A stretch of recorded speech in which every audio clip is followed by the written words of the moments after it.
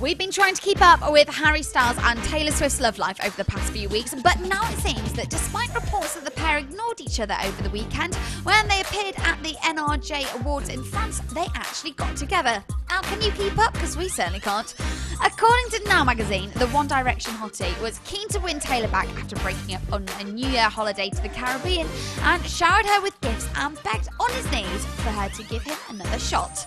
The man claims that Taylor did in the end agree to give Harry another chance, despite publicly stating that weekend she wouldn't give her boyfriend another chance again. Speaking on a Spanish TV show, she said, "I think once a relationship is done, it's done. You can't do that back and forth thing. It's the most exhausting process."